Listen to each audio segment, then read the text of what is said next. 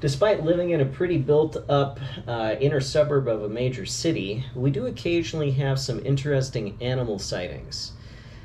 Specifically geese that on the busy four-lane street near my house often cause traffic jams in the summer by just wandering across the road and just kind of sitting there and pooping. However, this is the first time that I've encountered a turkey in the road, and I'm a little disappointed that it didn't gobble at me. As I was thinking about this unusual encounter today, it got me thinking about visibility as a cyclist. I was traveling pretty fast down a curvy stretch of road that I ride specifically because there are hardly any cars. It's a stretch where I can zone out and just coast downhill nice and fast. It's the perfect place to ride. Then I got to thinking, this is what we as car drivers also tend to do. We get in our giant metal vehicles, we assume we're safe and protected by them, and we drive down the road without a care in the world. And that's precisely the kind of mentality that leads to cyclists and other vulnerable road users getting hit. The argument I most often hear in an accident like that is, "Oh, I didn't see you." Meaning, I didn't expect a bicycle on the road and I wasn't looking for one, and probably I was also looking at my phone or deep in some sort of conversation. People also say, well, velomobiles are very low to the ground and that makes them hard to see. In fact, I've heard that quite a bit after posting my accident video. Well, you know what else is low to the ground? A turkey. In fact, the turkey is the color of the pavement. And yet neither the SUV ahead of me on the road, not shown in the video, nor myself ran into the turkey, despite both of us moving fairly fast down a curvy road. I've also been back past that spot in the road a couple of times since I met the turkey, and I didn't see any turkey roadkill, which tells me that no one ran into the turkey. Probably because we were actually watching the road. So this begs the question of what can we do to get the attention of drivers that aren't focused on actually driving? Choosing a bright color for your Velomobile definitely helps. Lighter colors like white show up well at night. Bright colors like red, orange, fluorescent yellow, bright blue, and green all show up well during the day. And in fact, before choosing the colors for my Bulk and the W9 that I have on order to replace the Quest, I did a lot of watching of the cars on the road to see which ones caught my attention the quickest, and it was always the brighter colors. I also opted with the Bulk for an orange raised hood and an orange service hatch cover to help with visibility against snowbanks in the winter.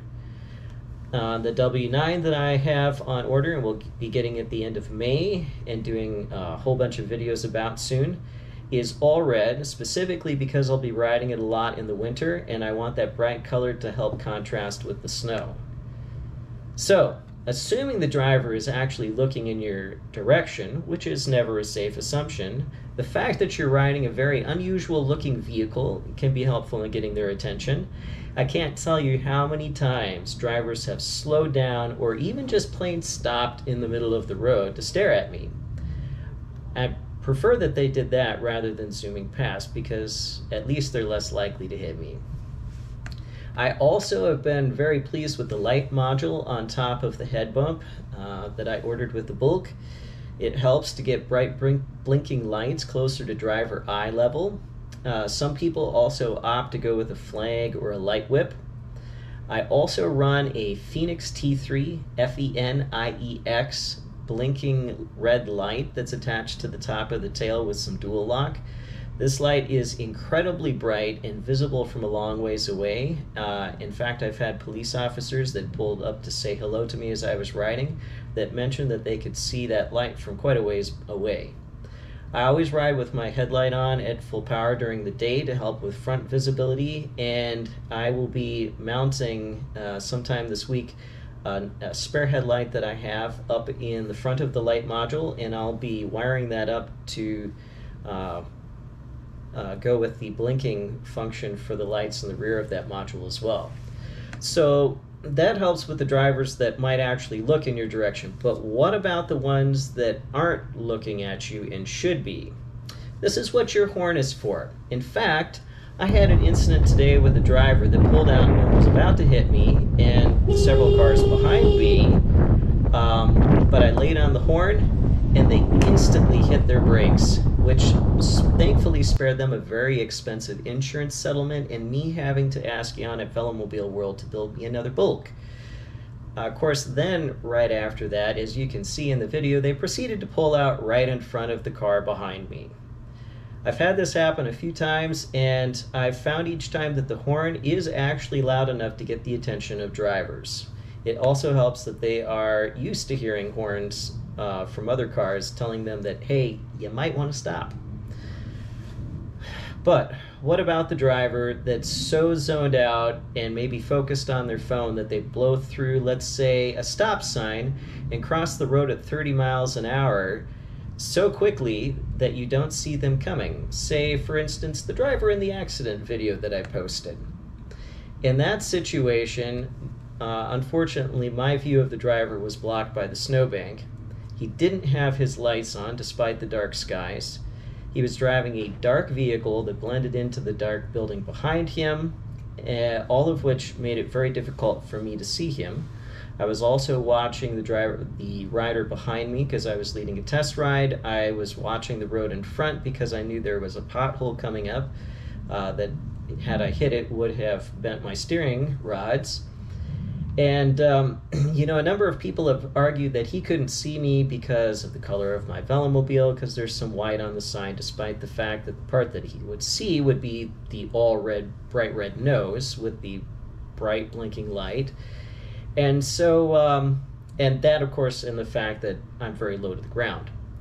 I have visited that intersection since then, in fact, just a couple days later, after a few warm days, and I took a photo of the intersection, and I noticed later in the photo that a pickup truck had driven past.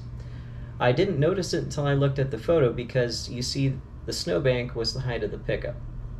So all of you that are arguing, well, had I been on a road bike, I would have been more visible. Sorry, but a road bike is not higher than a pickup truck. And not only was there a snowbank, but there also was a large curved brick sign to the right that blocked a lot of the view of the road, along with a stand of trees.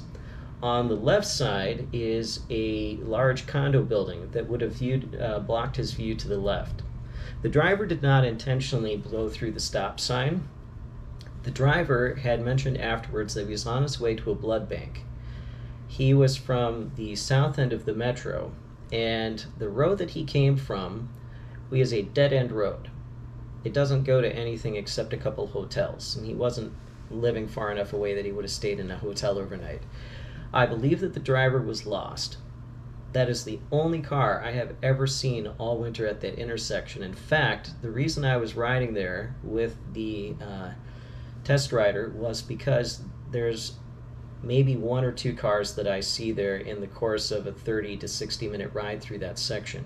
It is the lowest traffic, safest place I could think of to ride. And it just so happened that it was not my lucky day. And I'm pretty sure that the guy was watching his GPS trying to figure out where he was going and just did not notice that he had entered an intersection. Unfortunately, these situations can happen to anyone on the road, no matter what kind of vehicle you're driving. I've been rear-ended 3 times in my car. I had a Scion XB, which is quite a high vehicle. I've been sideswiped once. I've been hit at an intersection. I've been hit a couple times as a passenger in a vehicle. And fortunately, I've only had the one serious accident in a bicycle. Now, a few people have argued, well, you know, if you'd been on a road bike, you would have been more visible. We've addressed that because of the height of the snowbank. I don't think it would have made any difference. In fact, I think if I'd been in a car, I would have been hit too. Had I been on a road bike, instead of in the Velomobile, at the speed the driver was going, I would have been thrown from the bike.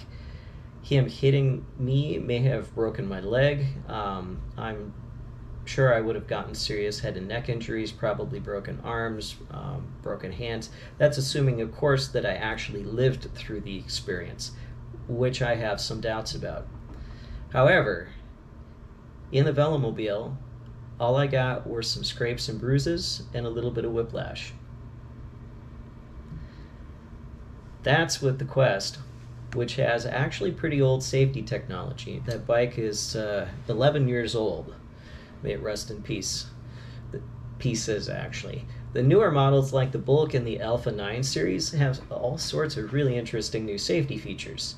In fact, I think I would have been less injured had I been in the Bulk, because the Bulk has, underneath the cockpit rim, it now has shoulder pads in a flat area so that it spreads out the impact. And the Alpha 9 has a rounded inner edge that does the same kind of thing. The back of the cockpit is designed to be fairly narrow so that it holds you in place, so that if you get hit from, say, behind, you won't go flying forward. There are also a nice thick head pad behind your head. In fact, most Velomobile models have that. The Bulk has the thickest one of all, and that serves the same kind of function as a headrest in a car to help prevent whiplash. In my case, of course, I got slammed to the side, and that's kind of what I think threw my neck to the side, and there's not a lot that would have helped with that.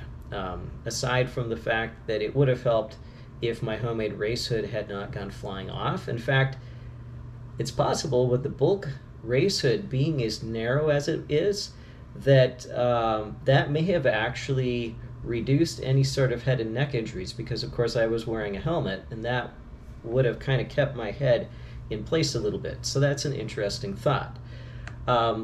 The Alpha series actually has a fiberglass front hood instead of carbon fiber that acts as sort of a crash zone. And the Bulk has a special design with the front boom that allows it to separate in such a way that it won't shift back towards the rider if you get hit from the front end. A road bike has none of these features. It's just your body versus the car.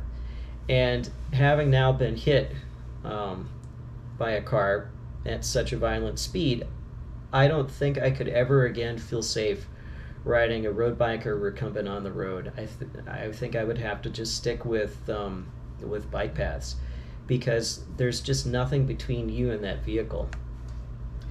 Now, I recognize that everybody has different approaches to riding safe, whether that be your choice of color, a specific color, the amount of lights, the placement of the lights, your route choice, your flags, whatever that is.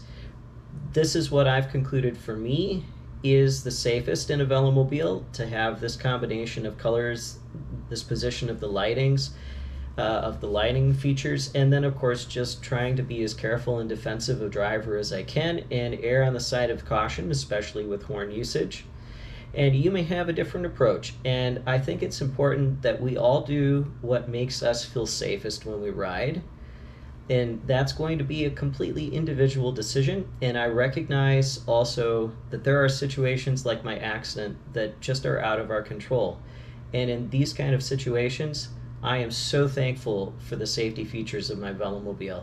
If it weren't for the Quest, I don't think I would be able to ride a bike again. All of that said, I have one final thing to say, and that's a request. I want you to talk to the vehicle drivers in your life about what it's like to be a vulnerable road user. It's easy to get in a car and not think about the potential danger that you as a driver can be to others on a road. It's not until you've experienced the vulnerability of being a cyclist or a pedestrian that you realize how dangerous a car really is, and how uncomfortable it feels to be passed closely, or to have somebody pull out when really they don't have the right-of-way in the road.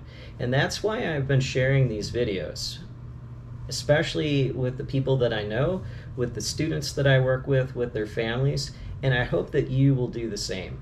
Social media is so powerful, and I'd like to see us as a cycling community take advantage of it to help educate drivers on the importance of being a focused driver. And I know from comments that some of my students have made that it has made a difference in their view of driving. I rode down this morning that same road where I saw the turkey, and I still don't see any dead turkeys on the roadside, so I suspect it lived to gobble another day. Even low unusual items, the color of pavement, can be visible to a focused driver. Please be that focused driver.